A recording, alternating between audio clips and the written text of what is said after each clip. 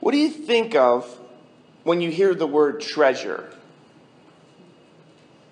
Treasure in the scriptures is related to money, jewels, gold, silver, vessels, ointment, spices, grain, food, instruments of war, hoards of coin, or any possession which is considered to be of wealth or great value, which a king, a government, or a person stored in a safeguarded place to keep thieves and robbers from coming to steal it.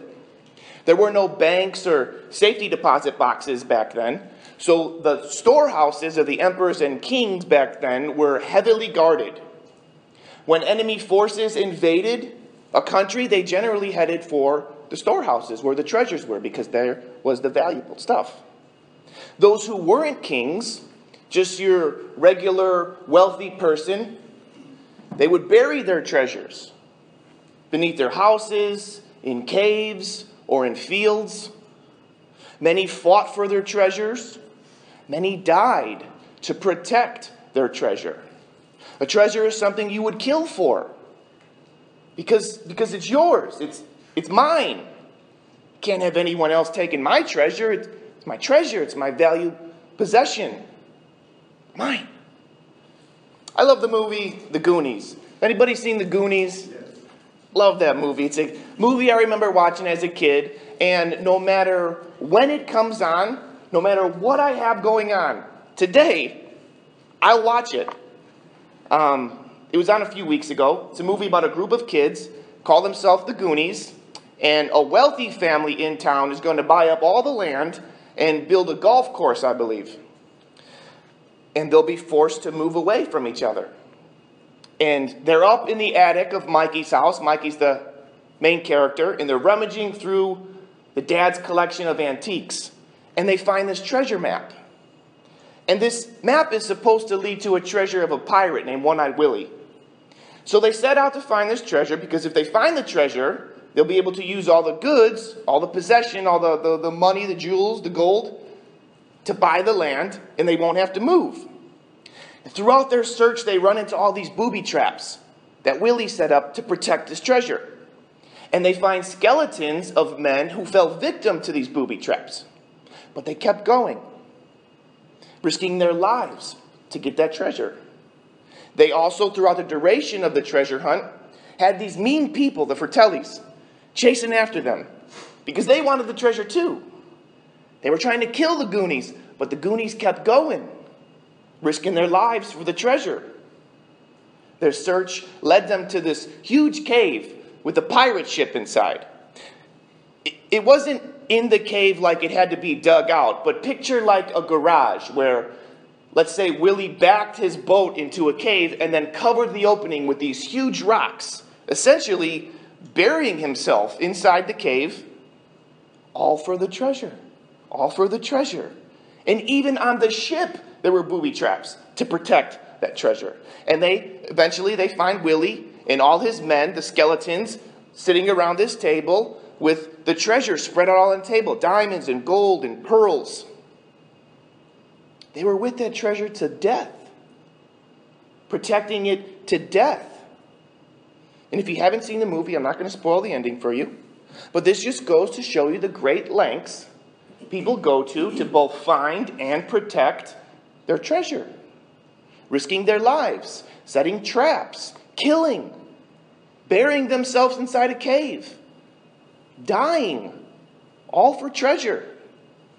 Today we keep our treasure in a safe, secret, hidden place where only we know. Or we keep them in a secure facility where it's guarded by armed guards, kept in a big steel safe with all these locks and codes and levers. Most are fireproof so that it's a fire, your treasure won't be damaged.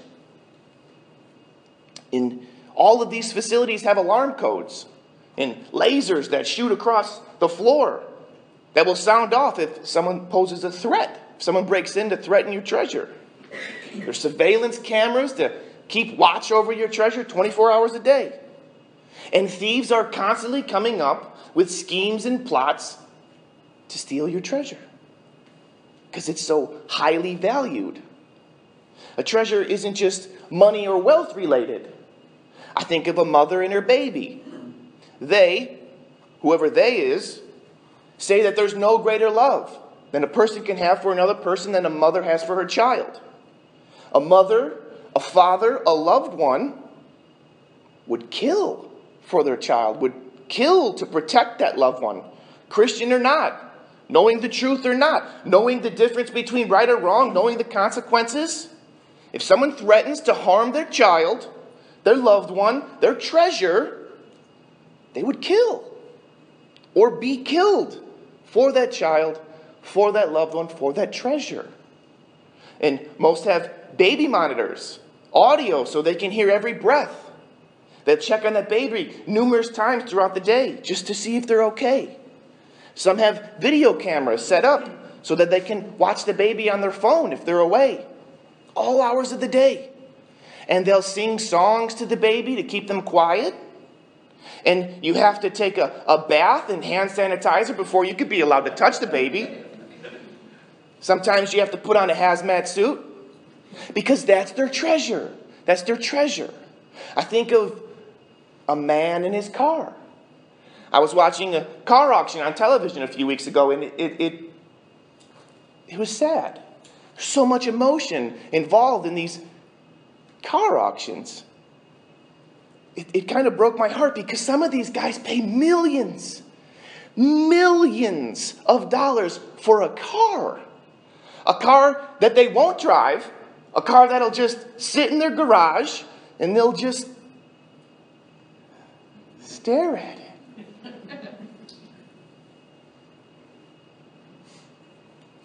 And you have to take a bath and hand sanitizer before you're allowed to look at the car. And once you pass the background check to be allowed to look at the car, what do they say? Don't get too close. Stand back. Don't touch. Don't sneeze. Don't breathe.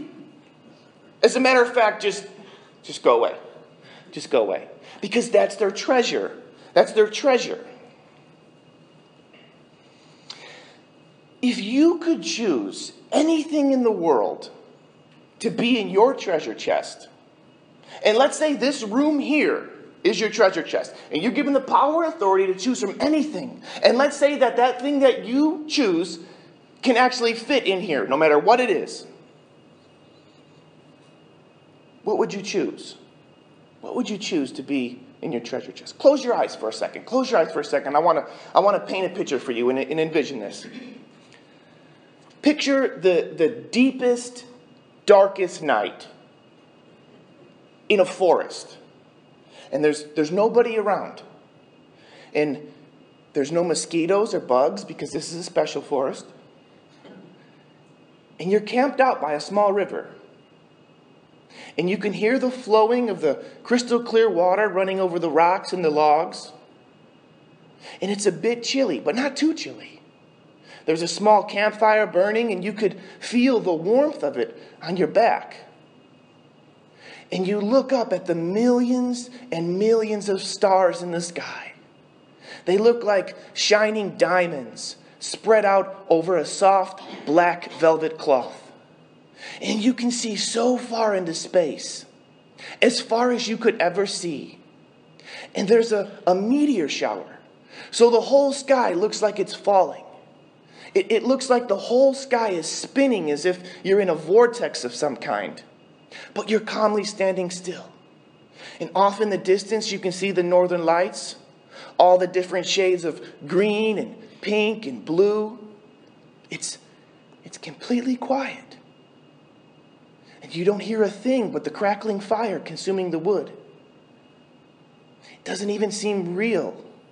It's a picture-perfect sight. Perhaps that may be a treasure of yours. Keep your eyes closed. One more. Picture the blazing bronze sun set over a deep blue ocean. Every shade of blue you can think of in the water, glistening with what looks like gold leaf and diamonds reflecting the warm sun. And you can feel the warmth of the sun on your body like someone you love giving you a hug. There's a a slight breeze coming out of the north on a perfect 73-degree evening. There's clear sky with just a few bleached clouds scattered like cotton. The brilliancy of yellow and orange of the sun fades all the way back to the dark purples and black of night overhead. 2 seagulls fly into the sunset and eclipse it to make a shadow. Dolphins spring up out of the water along with a family of humpback whales. A group of palm trees stand nearby to provide shade for you on a spotless white sandy beach. You listen to the peaceful crash of the waves ashore. It doesn't even seem real. It's a picture-perfect sight. That may be a treasure for your chest. You could open your eyes. If you could choose anyone to be in your treasure chest, who would that be? Let's say this room is your treasure chest and you were given the power and authority to choose anyone in the world, alive or dead. Who would you choose? I think of the story of Floyd and Violet Hartwig, who knew each other as children, growing up in Eastern California, a small farming community. Floyd was a decorated Navy sailor, home on leave when the romance sparked at a dance hall. They got married in 1947, and Floyd showered Violet with affection while he was away with love letters, perhaps singing her love songs when they were with each other. When Floyd returned home from the Navy for good, they raised 3 small children on their small farm where they raised cotton and turkeys. Grew cotton and raised turkeys. Violet helped on the ranch and kept the house in order. She prepared breakfast each and every morning before seeing him off to go work on the ranch. They were dedicated to each other. Even the people who met them said they had some kind of connection. They had 4 grandchildren and 10 great-grandchildren. This past Christmas, 2014, family noticed that Violet's dementia was taking a turn for the worst. In late January this year, 2015, a doctor said that Floyd's failing kidneys would only give him 2 weeks to live. Sensing that they were both close to death, the family moved the couches from their ranch home, moved in their hospice beds, and pushed their beds together. They then put their hands holding one another. Floyd and Violet's hands holding one another. And that's how they died. That's how they died. Together. Holding hands. February 11, 2015, Floyd died first. He was 90 years old. 5 hours later, Violet died. 5 hours later, holding hands. She was 89. They were married for 67 years. There's no doubt Floyd would choose Violet to be in his treasure chest. Perhaps you would choose your spouse. I was recently watching Animal Planet on TV. I like those shows. It's amazing to see how God created the animals and how they function. Anyways, the show was on gorillas. And they showed this mama gorilla and her baby gorilla. And they raised their babies just like us. She was holding it and breastfeeding it, fought off other gorillas that came to try to threaten her baby. But then this group of gorillas came in and invaded their territory, and there was a big fight. And sadly, the baby was thrown from the tree and died. But the mother refused to accept that the baby was dead. She still carried it around and held it and nurtured it as though it was still alive. She knew it was dead, but she refused to accept it. Eventually, she left it behind, but there's no doubt who her treasure would be. Perhaps you would choose one of your loved ones to be in your treasure chest. So if you have the power and authority to choose anyone or anything in the world to be in your treasure chest, who or what would it be? With this room here is your treasure chest. Who or what would you choose? Jesus said this about treasure in Matthew 6. Do not lay up for yourself treasures on earth, where moth and rust destroy, and where thieves break in and steal. But lay up for yourself treasures in heaven, where neither moth nor rust destroys, and where thieves do not break in and steal. For where your treasure is, that is where your heart will be also. This speaks of a person's greatest desire, possession. Where your treasure is, that's where your heart will be. The heart is the center of everything. Where your heart is, that's where you are. That's where your thoughts are about. That's where your actions are towards. Speaking of the Lord, what do you think he would choose to be his treasured possession? Because he actually has the power and authority to choose anyone or anything in the world. He could choose that sunset on the beach. He could choose that starry night in the forest. He could choose the car, the baby, the diamonds, the jewels, the gems. He could choose not only from earth, but from heaven as well. I believe that just a glimpse of heaven, just a one-time, just a blink of heaven would be the most glorious, magnificent, jaw-dropping, bone-chilling sights we could ever see. Multiply a sunset by infinity. There must be like a section in heaven that the Lord has blocked off as just his, just a section of heaven. That would probably be what he would choose. Or perhaps an angel. An angel, yes. And maybe Michael. He'd probably choose Michael because the angels, they're literally in heaven with God. They serve him firsthand. They're completely obedient to him. They worship him wholly. They praise him fully. I think they even fly. I mean, that's pretty cool. That's probably who he would choose to be in his treasure. That's probably the person he would choose. Because, we're talking about the Lord. Who or what would the Lord your God choose to be his treasured possession? The Bible says that the Lord your God has chosen you to be a people for his treasured possession. Deuteronomy 7:6 says this, for you are a people holy to the Lord your God. The Lord your God has chosen you to be a people for his treasured possession out of all the peoples who are on the face of the earth. Let me expound on this a bit, because everything regarding salvation begins with this choosing. Nobody chooses Christianity. Nobody chooses Jesus. Jesus even said it himself, you didn't choose me. I chose you. It all begins with this choosing. We love. Why? Because he first loved us. Turn to Ephesians 1, please. Turn to Ephesians 1.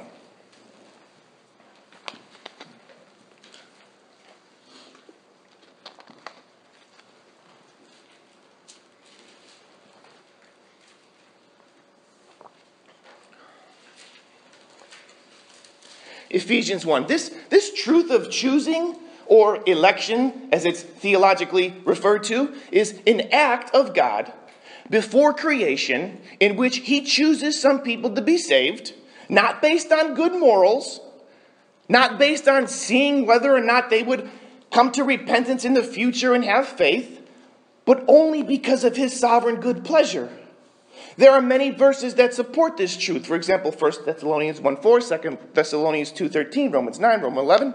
They all speak of this choosing. Ephesians 1:4. Even as he chose us, in him, Jesus, before the foundation of the world, that we should be holy and blameless before him. In love, he predestined us for adoption as sons through Jesus Christ, according to the purpose of his will. This means that before God spoke this world into existence, he chose you to be his. He set you aside to be his. Before he said, let there be light, he knew you. He knew you. For those whom he foreknew, he also predestined to be conformed to the image of his Son, in order that he might be firstborn among many brothers. And those whom he predestined, he called. Those who he called, he justified. Those who he justified, he glorified. Romans 8:29. Not only does this show the salvation process, but it also shows that God has always acted for the good of those he set aside. When you look to the distant past, you see the foreknowledge and predestination of God. When you look to the recent past, you see the calling and justification of God. When you look to the future, you see the glorification and perfect resurrected bodies. From eternity to eternity, God has always acted with good in mind for his people. So then, if God has always worked for good in the past, if God will always work for good in the future, will he not now always work for the good of his people? As plainly as I can state it, before God created the world, he chose people to simply be his because he wanted to, because he can. God chose us simply because he decided to bestow his love upon us. It's unconditional because it's not conditioned upon anything that God sees in us that makes us worthy to be his. For you are a people holy to the Lord your God. You are holy to the Lord. Holy meaning separated from sin and devoted to seeking his honor. The definition contains both the relational quality, separation from, and a moral quality. The separation is from evil or sin, and the devotion is to the good of God's own honor or glory. The Lord says in Leviticus 20:26, "For you shall be holy to me. I, the Lord, am holy and have separated you from the peoples that you should be mine." I believe it was O.R. Jones who said this, and I quote, "Things are separate because they're holy, not holy because they're separate." I almost get the image of God holding the world in one hand and his people in the other. Separate. But that's not it, because we're still in the world. So envision this. You've seen the cell phone commercials, right? With the providers in the areas that they provide service to. Let's say company X is represented by red dots. And company X is on the West Coast. So most of their red dots are on the West Coast. Now company Y is represented by blue dots. And they provide a greater coverage area. So their blue dots extend from the West Coast into the Midwest. But now company Z, the commercial maker, they have all the coverage. So they have green dots scattered all throughout the country. That's kind of the image I get when I think about God looking down on the earth. But he doesn't see dots. He sees diamonds. We'll say his people are represented by diamonds because we're talking about treasure. And he looks down and he looks down on all the earth and he sees these shiny little diamonds scattered out. And it doesn't seem like there are very many. It seems like there are very few. Because the truth is, not everyone is chosen to be his treasured possession. He didn't set everyone apart for himself. He didn't set everyone apart. He set some. And I believe we, as those chosen ones, need to live as those chosen ones. We need to know and live as a privileged people. I mean, not everyone has God in them and on their side. We do. Not everyone can come into the presence of God and rest. We can. Not everyone is listened to by God with an attentive ear and a promise to act on their behalf. We are. But most of us live as if we don't. Going about our everyday lives in worry and fear with anxiety and doubt about everything that comes our way. Is God really with me? I believe so. Is God really listening? I think so. Is God going to help me and guide me through this? I hope so. Is he pleased with me? Is he mad at me? Does he love me? I think back of my past life. Men, testosterone, pride, and alcohol don't mix. Especially if there's a female involved. Guys fight each other. That's just what they do. Cain and Abel. 4 chapters into the Bible. No alcohol involved. No females involved. But anyways, whenever I went out, I knew I was safe if I had Big J with me. Big J was one of my buddies. Big J was just big. Big. And he liked fighting. He actually enjoyed getting hit. And I knew that if any problems arose, they'd soon be settled once Big J stepped on scene. I mean, imagine walking around with Mike Tyson your whole life. Mike Tyson's with you. You know, the confidence that would give you, the comfort, the courage from a human. From a human. I was watching a documentary the other day, and there was a testimony given about the Israelites. Once Israel declared their independence, within a couple hours they were invaded from all sides. And the testimony was from an Egyptian. And what happened was there were 4 Israelis camped out behind the rock. And there was a whole camp of Egyptians, like 50. And they were shooting back and forth at each other. And all of a sudden the shooting stopped. And the 4 Israelis get up. And all the Egyptians threw their guns down. And they were surrendered. And these 4 Israelis took captive these 50 Egyptians. And they're walking back to the camp. And the Israeli asked the Egyptian, he says, "Hey, you guys, what happened? You guys could have totally just took us out. There's 4 of us, there's 50 of you." And he says, "You were surrounded by these huge soldiers that looked like they were angels." I get chills just thinking about it. Same documentary, different scene. 5 Israelis, tanks and everything, Egyptians.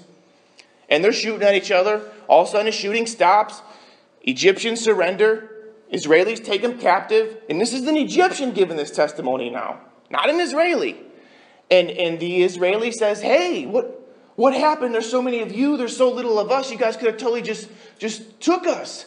And the guy said, we couldn't. We couldn't shoot. We froze. Our arms were frozen. We literally couldn't shoot. We couldn't do anything.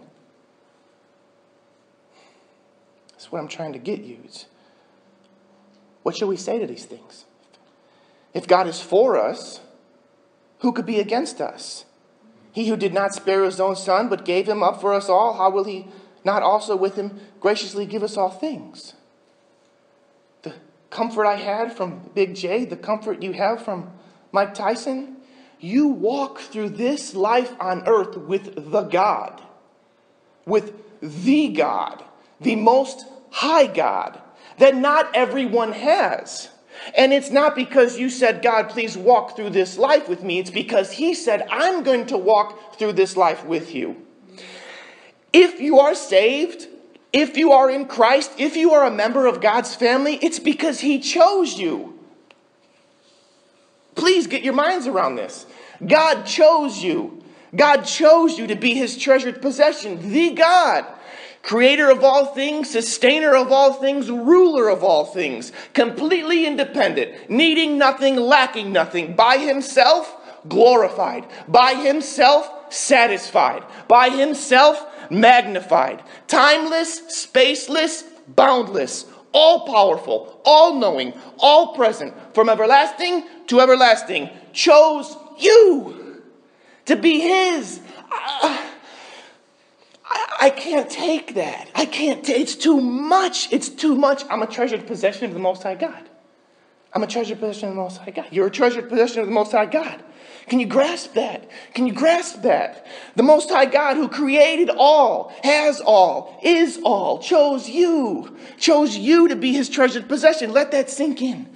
Let that sink in. Let that sink in. Because when it does, everything changes. Everything changes. That changes how you feel about yourself, how you feel about others, how you feel about your problems, your situations, how you feel about this life. It changes how you live, how you think, how you speak, how you act, how you pray. It changes everything. It changes everything. When you really get that, when you really get that God chose you, you just, what is this life? What is this life? Do I really have problems? Do I really have a reason to complain? Do I really need to worry and stress or have anxiety? Do I really, when you really get that God chose you, you're here because of Him. You're His because of Him. I mean, what else is there? What else is there? There's nothing. And this feeling of completeness and peace and joy and hope and love makes everything else just disappear. Everything else is, what? Our jobs and benefits can be taken away from us. Our homes and vehicles can be taken away from us. Our health or freedom can be taken away from us. But His love and peace can never be taken away from us. His mercy and grace can never be taken away from us. He can never be taken away from us. We can never be removed from His treasure chest, ever. Jesus said this, I give them eternal life, and they will never perish, and no one will snatch them out of my hand. My Father, who is greater, giving them to me, no one will snatch them from His hand. And I and the Father are one. And we discussed what people do for their treasure. They hide their treasure. For you have died, and your life is hidden with Christ in God. They guard their treasure. The Lord is faithful. He will establish you and guard you against the evil one. They watch over their treasure. The Lord will keep you from all harm. He will watch over your life. They sing for their treasure. He will rejoice over you with gladness. He will quiet you with His love. He will exalt over you with loud singing. They fight for their treasure. The Lord will fight for you. You need only to be still. They give up everything and die for their treasure. Have this mind among yourselves, which is yours in Christ Jesus, who, though He was in the form of God, did not count equality with God a thing to be grasped, but emptied Himself by taking the form of a servant, being born in the likeness of men, and being found in human form, He humbled Himself by becoming obedient to the point of death, even death on the cross. He did this. He gave it all up. Gave up all the luxuries of heaven, the comfort, the glory, the honor, gave up fellowship with the Father Himself, literally, to come down to earth, to kill sin and death, and die for His treasure. It's all because of Jesus. It's all because of Jesus that we could be the holy treasured possession, because the Bible says that all have sinned and fall short of the glory of God. And because of that sin, you're separated. And not separated from everyone else as holy, separated from the holy God as a sinner. And there's nothing you can do to close that separation gap. You need someone to stand in that separation gap. There's no amount of good works because there are no good works. The wages of sin is death. So what God did, because He loves you, because He chose you, because He set you apart as holy, for His own, is He sent His own, His only Son, His holy Son, Jesus, from heaven to earth, who is fully God. And Jesus lived that holy, sin-free life that God requires for you. And then He willingly took your sins upon Himself as He offered Himself to death as a sacrifice to the Father. And on the third day He rose from the dead. And because He did this, you're washed clean. You're washed clean of sin, having His righteousness imputed to you, making you holy. You can then cross over that separation gap to the Father through Him. He's the way. He's the only way. And if you've never heard this before, you too can be saved from the wrath of God by grace through faith in Christ. It's all a free gift of eternal life. All you have to do is call out to Him. Call out to Him right now. Ask for forgiveness. Acknowledge your sin. Repent of your sinful life and place your personal trust in Jesus Christ as a living person. And this becomes a relationship that lasts for all eternity. Jesus says this in Luke 15. What woman, having 10 silver coins, treasure, if she loses one coin, does not light a lamp and sweep the house and seek diligently until she finds it? And when she has found it, she calls together her friends and neighbors, saying, "Rejoice with me, for I have found the coin that I had lost." Just so I tell you, there is joy before the angels of God over one sinner who repents. Let me give this image of the Lord's, I get a picture of like the Lord's treasure chest being knocked over by Satan. And these coins scatter all throughout earth in sin, because Satan's the thief that comes up with the plots and schemes to try to steal the treasure. But he can't. But he tries. And these coins spill out all over the earth. And then Jesus comes down looking for those coins. And by the power of the Holy Spirit, when one is found, all of heaven rejoices, because these coins are of such high value. They belong to the Lord. They're his treasured possession. 1 Peter 2:9 says this, "You are a chosen race, a royal priesthood, a holy nation, a people for his own possession, that you may proclaim." I repeat, that you may proclaim, tell, announce, speak out, share, spread, witness, evangelize, proclaim the excellencies of him who called you out of darkness into his marvelous light. We don't know who the chosen ones are. And because we don't know, we go. We go and tell everyone, everywhere, because the gospel message is available to all. It's not only that he knows us, but he chose us.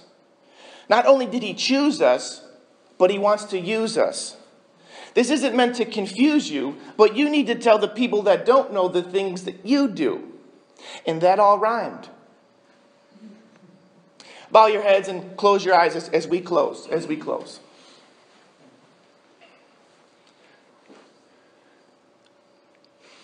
Picture a wealthy person giving the Lord a tour of their mansion. And while they're giving the tour, they point out all their treasures. This is my Pablo Picasso. I acquired it from a gallery in England for $179 million. Here's my 1931 Bugatti Royale that I purchased for $8.75 million. Here's my Gulfstream G650 jet that I purchased for $7 million. But this here is my most prized possession. This is what I choose as my treasured possession. And he's holding the Hope Diamond in the palm of his hand. And he says, I purchased this for $350 million. And then there's the Lord giving the wealthy person a tour of his mansion. And the Lord says, here's my sunset on the beach. Here's my starry night in the forest. Here's all my angels. Here's my universe. But this here, this is what I choose as my treasured possession. And he's holding you in the palm of his hand. And he says, I purchased this with the blood of my son. Some words closely related to the word treasure: adore, approve, admire, be crazy over, be crazy for, be crazy about, be stuck on, be sweet on, go for, be gone on, cherish, to delight in, to take pleasure in, blessing, marvel at, wonder at, beloved, enjoy, esteem, exalt, object of affection. That's you. That's you. Right now, this room is filled with his treasured possession if you are in Christ. You're the one he stares at. You're the one he watches over. You're the one he hides and guards and protects and fights for and died for. You. Out of everything and everyone on earth and in heaven, you are his treasure. You're the one created in his image. You. Please, family, live like it. Please live like it. Let it be a treasured possession of yours, to know that you're a treasured possession of his. In Jesus' name. Oh Lord, my God, when I in awesome wonder consider all the worlds thy hands have made,